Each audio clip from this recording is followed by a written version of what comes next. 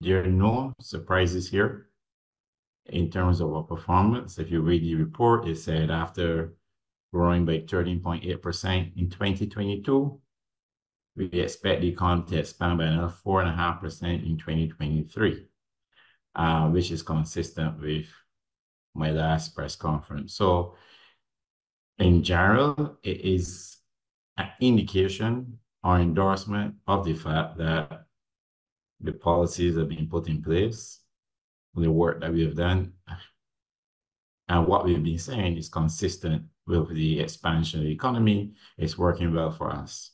When you sign a facility such as this, it's already predetermined that at each review, and this is our second review of our performance on this facility, at each review, we will have a disbursement of X amount. In this case, about 19 million US under the extended funds facility, and about 57 million US under the resilient and sustainability facility.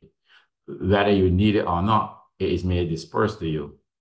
Of course, the funds under the resilience and sustainability facility will go towards supporting programs related to building climate resilience and general economic resilience in the economy.